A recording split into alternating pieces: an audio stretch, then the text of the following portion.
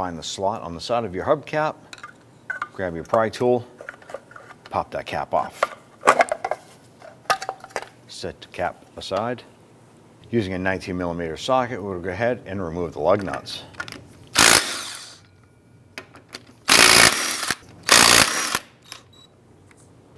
Go ahead and remove your wheel. Set that aside. Using an 18mm deep socket and a swivel with an extension, I'm going to go ahead and remove this nut on this ball joint here.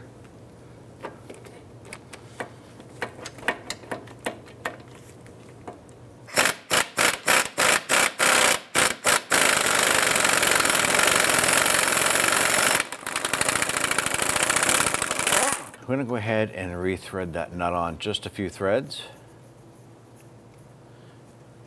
And remove that socket. Using a 15mm socket, we're going to go ahead and use our breaker bar to go ahead and loosen this bolt.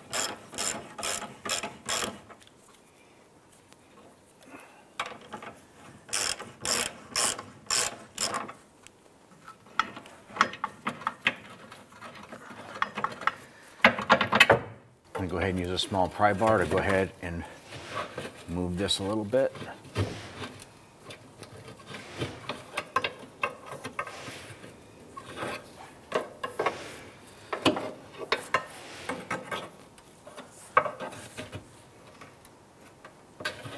Now I'm going to strike this knuckle here to release that ball joint.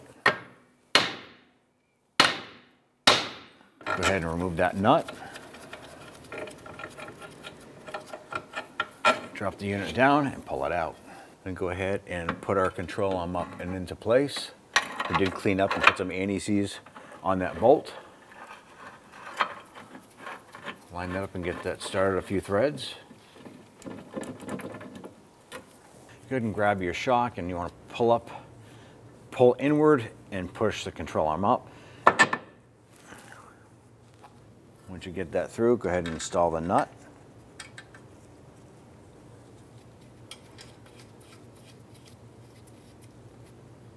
So go ahead and get your nut started on the ball joint here. I'm going to go ahead and snug this down. Once that's snug, you want to go ahead and snug down the upper pivot bolt right here.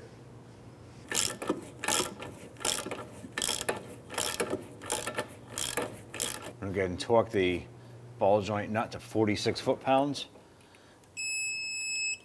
I'm going to torque the pivot bolt up here to 129 foot-pounds.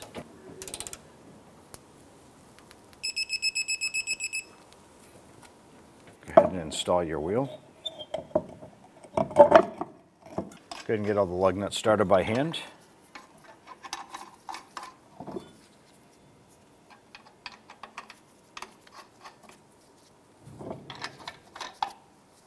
I'm going to go ahead and snug these down.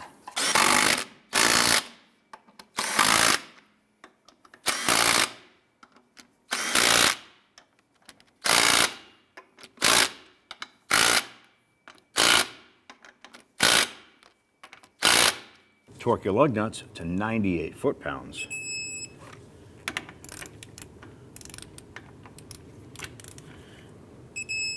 Do this in a crisscross or star pattern.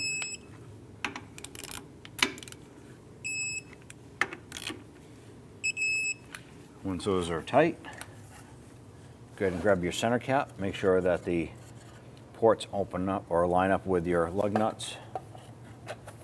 Give it a good bonk.